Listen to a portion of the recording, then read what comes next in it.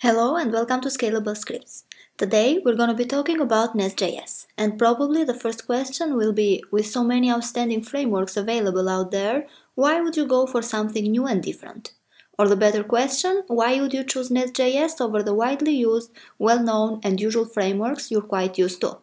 Well, I know just the right answer to this question. Perhaps you want the development process to complete quickly and efficiently by using the boilerplates and controllers.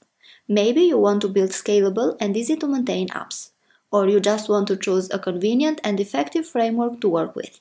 In either way, it turns out that Nest.js might fulfill all these needs. And in today's video, we're going to be talking first what is Nest.js, why to choose Nest.js over other Node.js frameworks, and also we're going to mention some disadvantages of Nest.js. Let's start with the first. What is Nest.js? Nest.js is a progressive Node.js framework for building efficient, scalable, and enterprise-grade server-side applications on top of TypeScript and JavaScript. Some magnificent properties of Nest.js are extensibility, the flexibility to use other libraries, versatility, adaptive ecosystem that is fully fledged for all types of server-side applications. Progressiveness brings JavaScript features and design patterns into the Node community. Nest.js is very similar to AngularJS in many ways. It will not seem strange for those who've worked on Angular before. Like Angular, Nest.js comes with its own dependency injection container, a utility seems forgotten in other frameworks. The architecture and syntax also match with that of Angular. And now let's answer the question on why to choose Nest.js over other Node.js frameworks.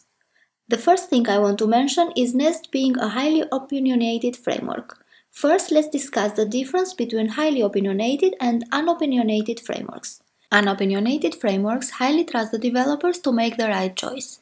It allows developers to choose whatever tools or technologies, middleware, hooks they want to use. Developers structure their code without any specific structure that is forced by the framework. But making a choice for a team is always difficult. If you have two other developers in your team, they might have another structure in mind, and that's where the mess starts. Even within one big project, different microservice teams, project structure and tooling becomes different. One cannot just jump from one microservice team to another due to this.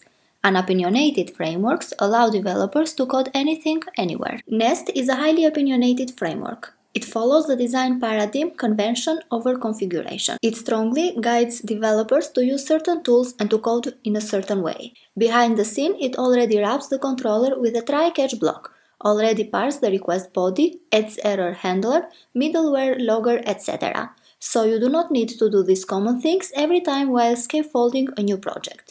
Developers have to write the controller, service, repositories in certain places in a certain way. So anyone familiar working on Nest can jump into a project without spending much time on how code is being organized or which tools are being used.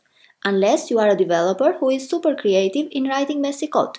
Code in a Nest project should be much more maintainable than in an unopinionated project. There are also many reasons that make Nest.js preferable over other Node.js frameworks. Some of them are compatibility with TypeScript. As a TypeScript-based web framework, strict type definition is possible. Nest.js uses the latest version of TypeScript, which helps ensure that it will remain relevant in the rapidly changing JavaScript landscape, and gives developers less context switching. The transition from Angular code to Nest is relatively easy. It has a framework adaptive nature. Components get their own folders with an application module and main file residing in the root. This simple structure allows more attention to be paid to the design of endpoints and their consumers, instead of application structure. Domain-driven development. Nest provides a way to define multiple modules under the one root module. Modules encapsulate providers, controllers, repositories, interceptors, middlewares, etc. With this, we can logically distribute the entire project's code into logical domains. Unless a provider or service is defined within the same module, it cannot be injected into a controller or service class. If we have to use a service from another module, that service needs to be exported and that module needs to be included in this module. Through this, we can create domain-wise clear boundaries, write reusable modules, and write loosely coupled and maintainable code. Nest.js also supports Monorepo. Nest is made for monoliths and microservices.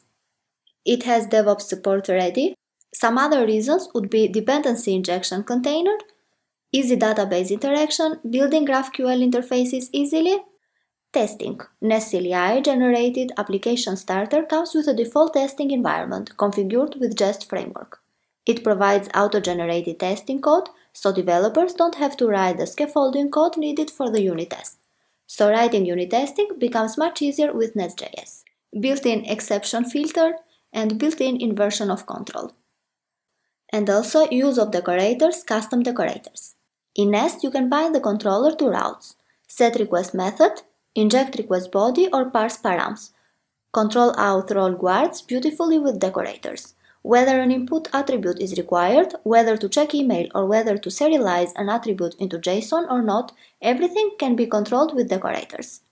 Use of third-party modules. Because Nest.js is a module-based framework, it's easy to externalize general-purpose modules and reuse code in multiple projects. Some other reasons to use Nest.js would be: it has a powerful CLI. Nest has a decent command line tool available through Node Package Manager. The command line tool will let you scaffold the project, generate Nest architecture components, and display project information. As I previously mentioned, Nest.js has an Angular-like architecture. A major reason for the growing Node.js popularity is using the same language in both backend and frontend. The only benefit we have been getting so far is the same syntax. Coding architecture, philosophy terms, everything has been completely different. Some other reasons to use Nest.js would be built-in inversion of control. And now let's mention some of the disadvantages for not to use Nest.js in your project. The largest risk facing Nest users is the lack of documentation. The framework has great integrations with other frameworks, but the documentation is minimal and doesn't cover any issues that may arise. Nest does hold an edge in its use of TypeScript and relation to Angular, but it doesn't have the backing power of a large enterprise behind it. Overall, Nest has a smaller community compared to other frameworks. Thank you for watching our video regarding Nest.js. If you want to watch more videos on our YouTube channel, do not forget to subscribe, and also if you have any questions, please do not hesitate to comment in the comment section below. See you in the next video.